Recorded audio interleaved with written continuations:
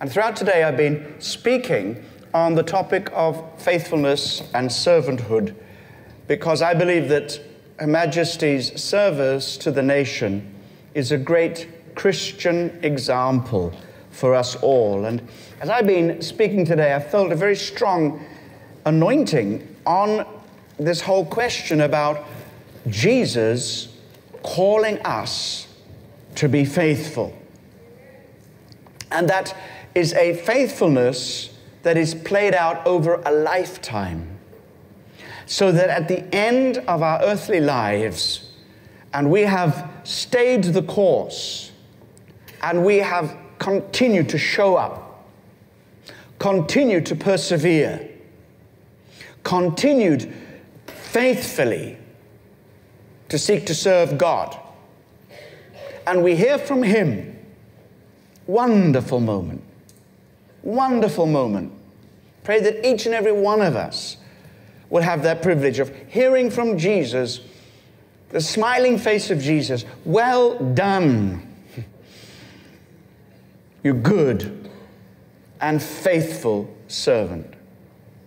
Faithfulness is a key ingredient in our faith in God. I've been stressing today that God is faithful.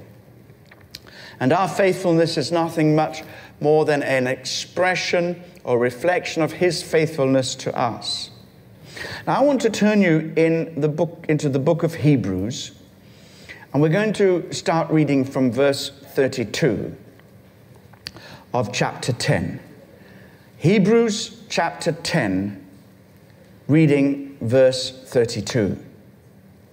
Let me give you a little bit of the background as we prepare to read this passage together. The book of Hebrews was possibly written by the Apostle Paul. That's still an opinion that is held by some scholars. Most scholars actually say that we do not know who wrote the epistle. It might have been Apollos, it might have been somebody else. There's certain aspects of this epistle, including what I'm about to read, that might suggest it was Paul after all. I mean, R.T. Kendall believes it was Paul, and R.T. is the great doctor of the church, so, you know, who are we to disagree with?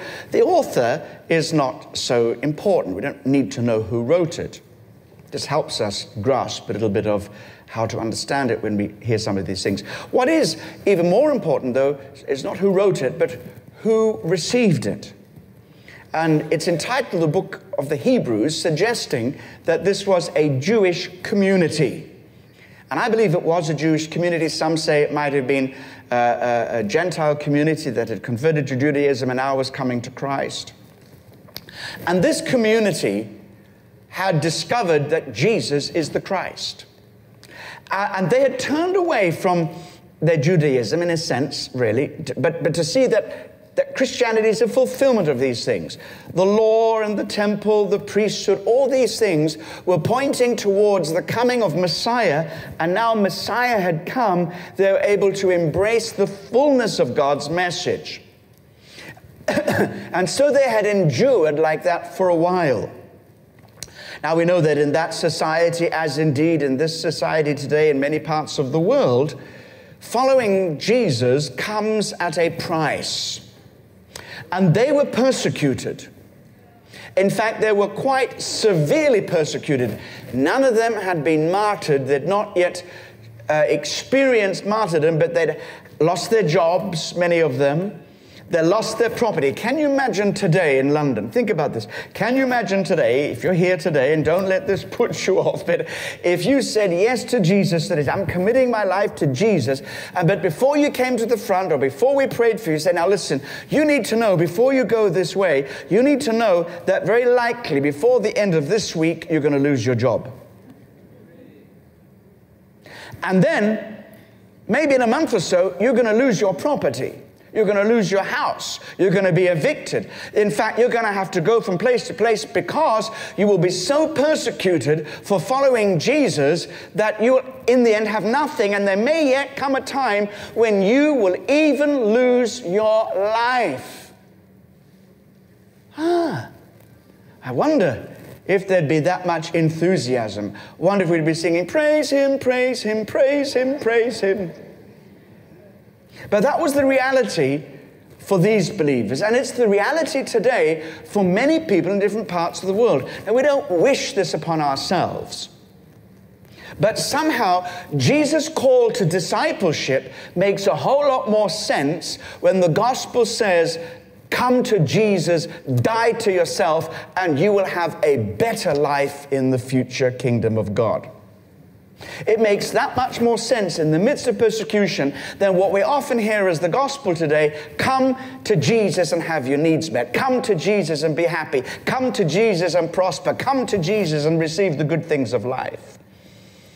Now, in this church, we recognize that every good thing comes from God. And if you have a job and a good job, praise God, it's the provision of God. And God does supply so many good things. But we follow Him because we love Him. And we love Him enough to be prepared to lose everything, so that even if in this life we have to suffer and have to identify with those who suffer, it is worth it, because He gives us eternal life. And this world, as we see it, is passing away, and it's going to be replaced by another world where righteousness is at home, and Jesus says, well done, you good and faithful servants.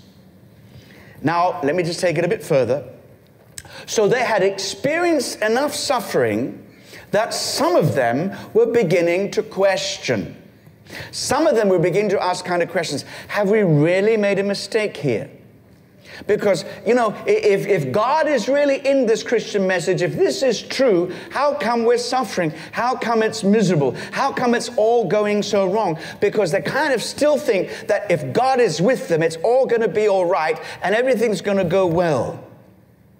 But the real heart of the gospel message is not it's going well in every part of my life. There are people right now who are in prison, who are suffering. We see in Eritrea, the United Nations has made it very clear there's a very horrendous time of Christian persecution, arrests, killings, rape, all kinds of problems because you're serving Jesus. Ask the Christians in Iran, ask the Christians in Syria, all over the world. To follow Jesus costs you everything, and that is, I'm not going to say it's good, I mean it's right. You're on the right path. Jesus says, beware when all men speak well of you. In this world we're going to have persecutions.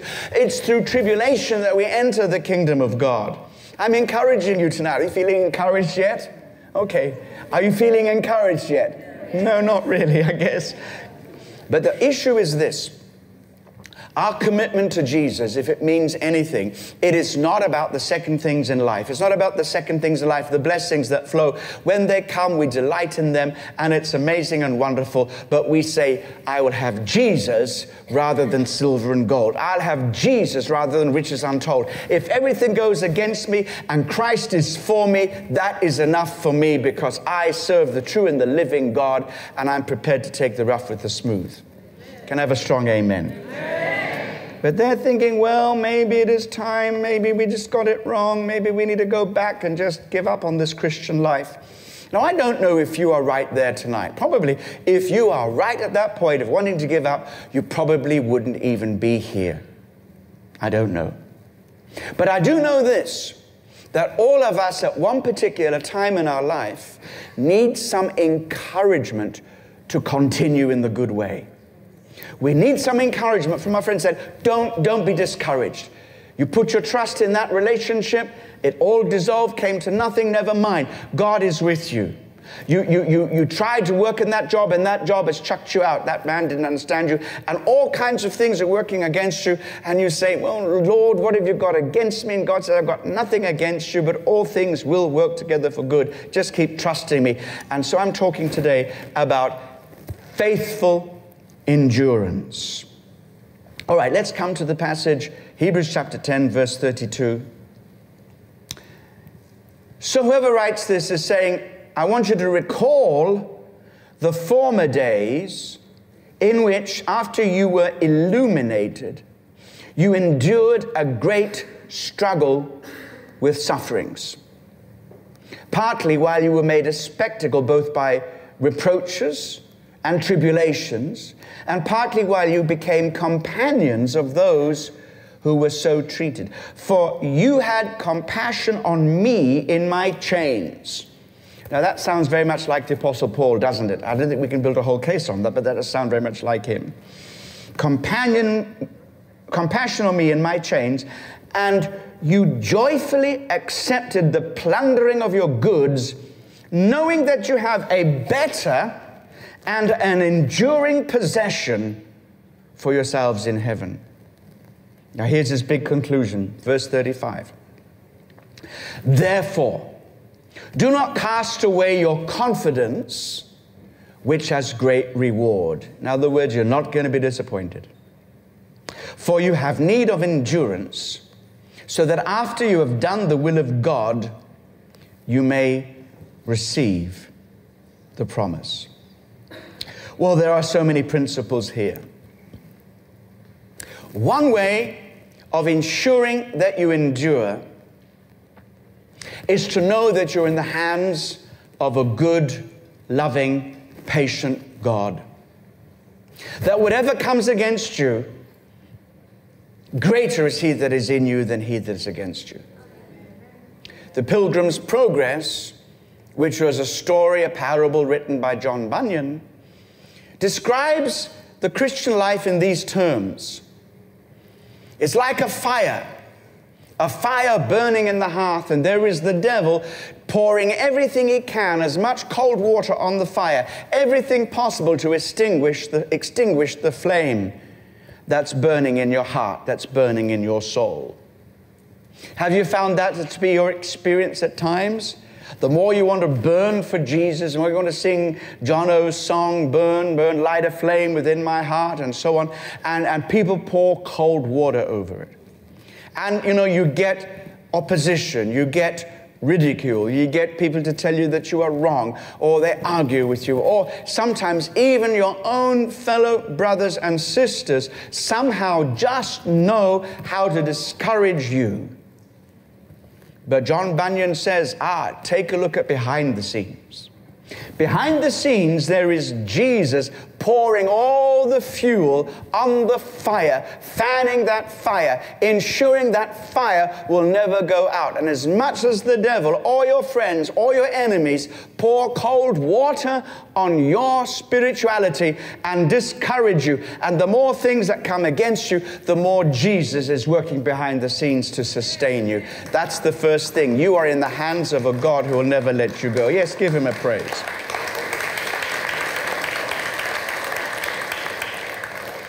Now, when you read the book of Hebrews in its total, you will know that many of the ways that God encourages us to stay in the right path are not all pleasant. In other words, it's the chastening of the Lord. It's the disciplining of the Lord. It's not as if God pours out heaps of judgments. It's that God will allow chastening to happen so that we learn by his loving chastening.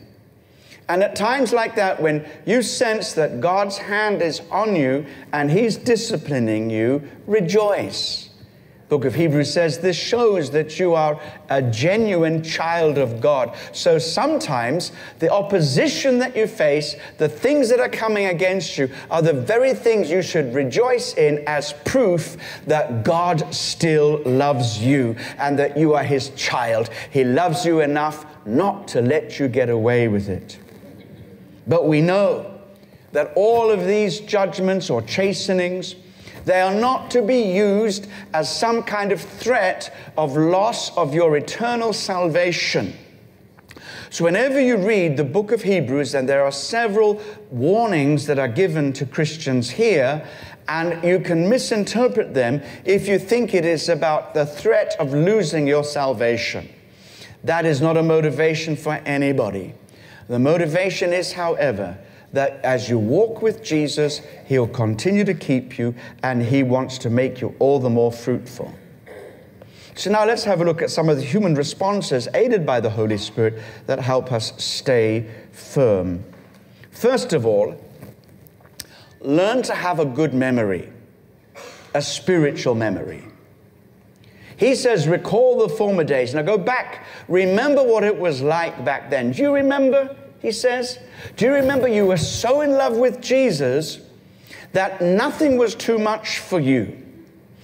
You were prepared to endure anything. And even when it was not you who were personally suffering, you went alongside others who were suffering, and you suffered with them. You identified with them. You were willing even to embrace suffering that you might show others that you loved them, and you were prepared to go to anything. And you joyfully endured these things. It is far better for us to suffer these things because we're not living for the blessings of this life. We're not living for the supplies and the provisions of this life. We understand that our future is bright and we're moving towards something. Our faith is fundamentally in the invisible world, not the visible world. That is something that is very, very encouraging.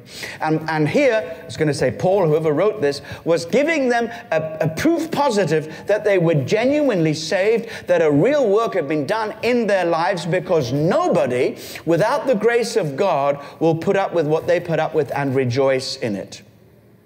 Recently, as I've been witnessing to many non-Christians and listening to them and talking to them and asking them why do they do what they do and look at their life, and I've discovered one thing which is a little disturbing, but don't worry, I will get you out of the disturbance if I disturb you for a while. But I have found that generally speaking, the non-Christians are far more consistent than the Christians. Do you find that disturbing? But do you know what I mean, for example? So they say, we live for the things of this world. They say there is no God, or if there is a God, it's not really important for us. And life is all about what we can see, feel, and touch and enjoy now. And if in the middle of that, we can build some purpose and some values, which are maybe common sense values like do good to people and encourage people and don't hurt people. As long as we can do that, we can choose our own path and we can enjoy whatever we choose to enjoy. And there is almost 100% consistency amongst the non-Christian world. Have you noticed that? They live consistently as if this world is all that there is. Okay, can you see that, agree to that? Now, not 100%, I'll come back to show you in a moment. Now, whereas we believers, we believe that this world ultimately does not count. Whether we're rich in this world, whether we're successful in this world, whether we're healthy, acknowledged, married, or what have you, at the end of the day, these things are not of primary importance. We live for Christ and His kingdom, and we would choose rather, like Moses did, to suffer with the people of God than to abandon the faith to enjoy life. Is that not what we believe? Now, how consistent are we? I think that the non-Christians are often more consistent than we are. But of course, they have something in their favor, because the sin nature is all about self-fulfillment. And so the sin nature will make sure that they're 100% consistent. The devil makes you 100% consistent for your pathway to hell. Is that not right? But we have something more than that. We have the Holy Spirit, and the more we open up to the Holy Spirit, we can find ourselves becoming more and more consistent with the help of the Holy Spirit. So, the writer to the Hebrews says, remember what it was like when you took all that suffering and you endured. For a while, he says, you endured a great struggle with sufferings. You've already been through so much. You've already come so far. The fruit of God in your life has already been established. Don't blow it now. Don't mess it up now. It's like a student. I don't know. Are there any students here today? Have you finished your exams? You finished your exams, that's why you look a little more relaxed. Okay. But there comes a time in every student's life when you wonder, what are you doing? Is it worth it? And you see the mountain you have to climb in order finally to qualify, and all the tests that lie ahead, and you say, is there some other way? And you say, please, Heavenly Father, if it is possible, let this cup pass me by. In other words, you shrink back and from the commitment. And somebody needs to sit you down, and often they did. It's your mum or your dad or your colleagues that say, now listen, you've already been through so much. Look at all the work you've done. Don't stop now. Don't give up now. Keep on going, because you will not regret it. And that encouragement to keep on going helps a lot. Maybe in your Christian life, you've said there's just one exam too many, and I don't feel prepared for what my life is bringing me right now. And God says, don't give up. You've been through so much. You've served me. You've fought many battles, and you have won many victories. Don't give up now. Remember what it was like in the beginning, and I want you to continue in that way. And so, the writer to the book of Hebrews, the writer to the Hebrews tells them, at the end of the day, this is what I want you to know. You have begun well. Don't stop now. Continue. Endure. Whatever comes your way. Now, no obstacle is too great, because God is with you. Keep on going. Keep on running. Keep on persevering. Keep on enduring. God is with you. Don't give up, because you will not regret it.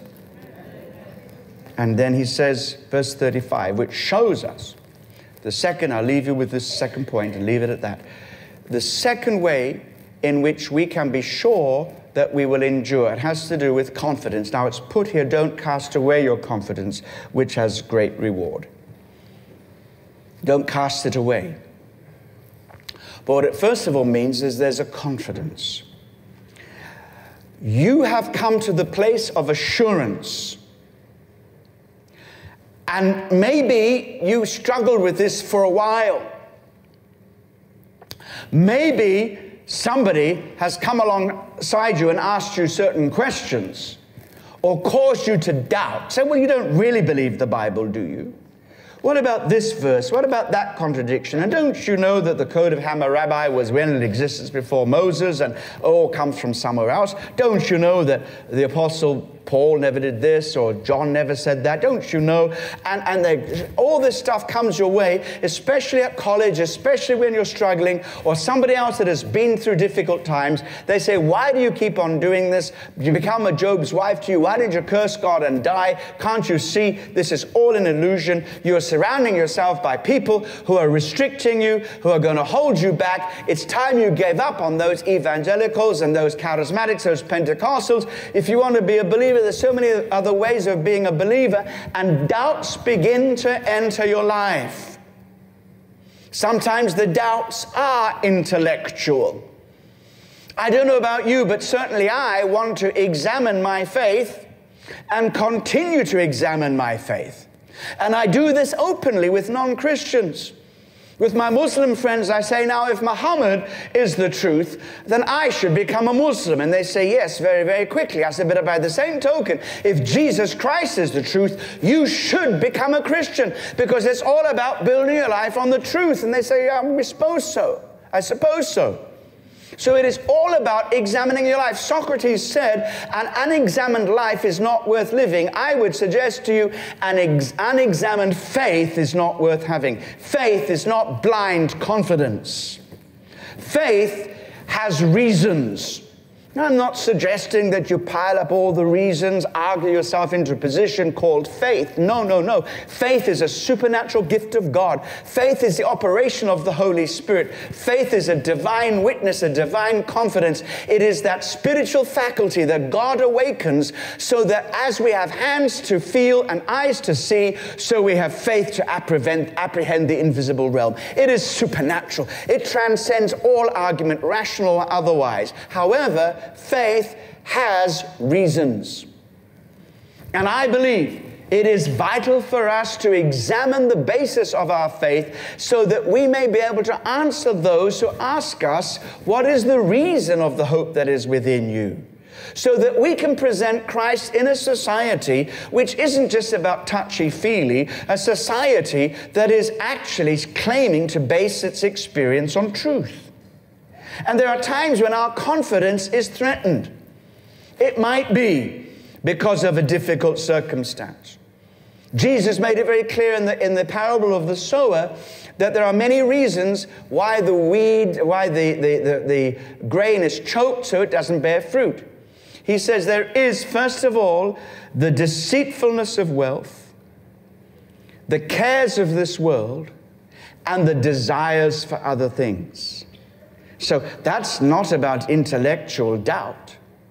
That's about some other kind of a doubt, that we're missing out on life, or life is too tough and God isn't coming through for us in the way we want Him to come through for us. Or we desire other things and put them in place of God. Those are the things that will kill your faith. Those are the things that will stop you from being fruitful. But here he says, don't throw away your confidence. The confidence they had was a confidence in the gospel itself. The early passages of the book of Hebrews say and remind us that the gospel did not come in a vacuum. It was not preached just as a message. God confirmed His word with signs and wonders and gifts of the Holy Spirit. And that word, especially to the Hebrews, was confirmed from the Old Testament. They could see that the Old Testament promises, the Old Testament teaching was fulfilled in Christ, and there was such a wonderful sense of confidence that this was the truth. This was the one and the true and the living way that God had prepared from the beginning. It was one stream of revelation. It was not about guesswork. It was about God revealing Himself and preparing us for the coming of Jesus.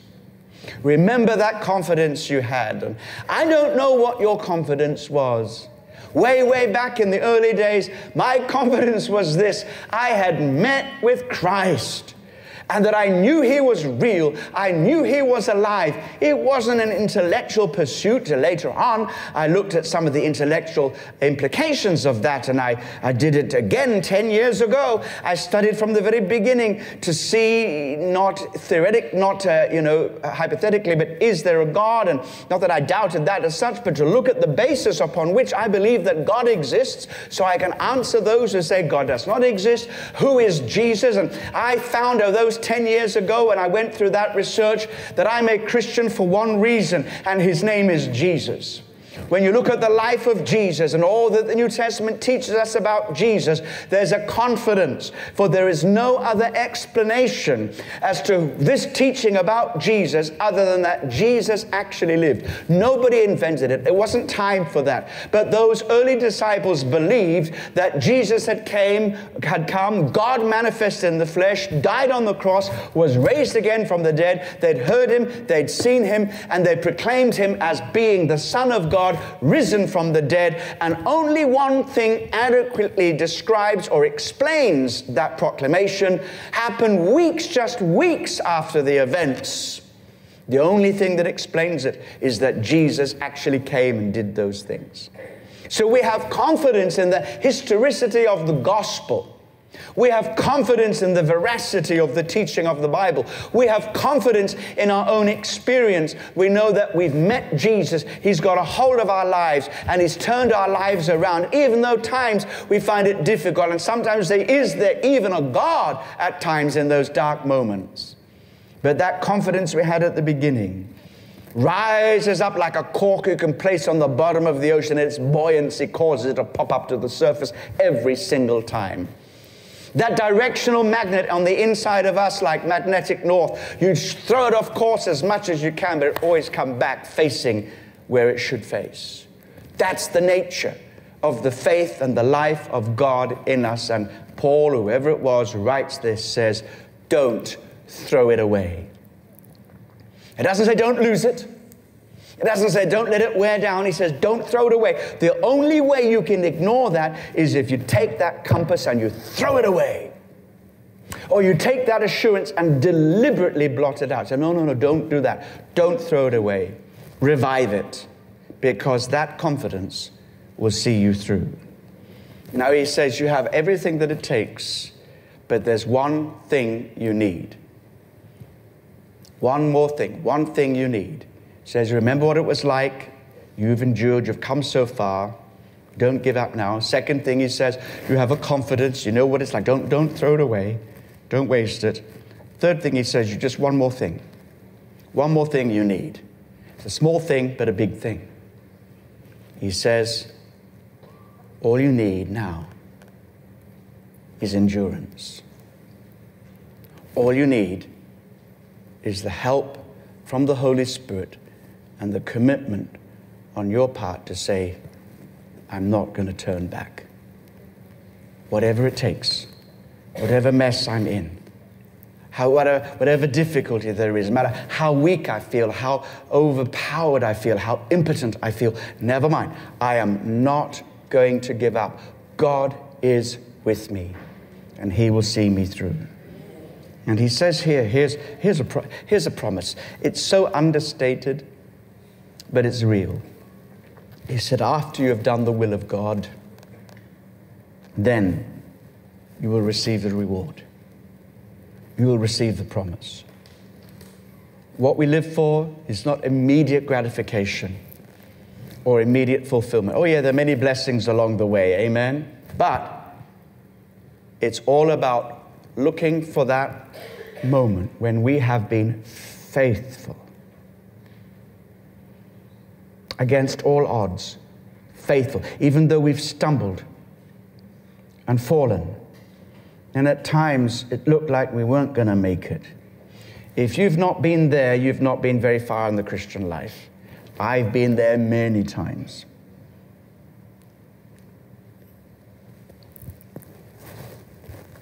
But despite that, there's underneath there the arms of Jesus holding us up and saying, come on, don't give up. Not long now. Just be faithful. Just keep showing up. Tomorrow, read and pray. Tomorrow, follow Jesus. Tomorrow, set your course of your life in the direction you intend it to go. And God will do the rest.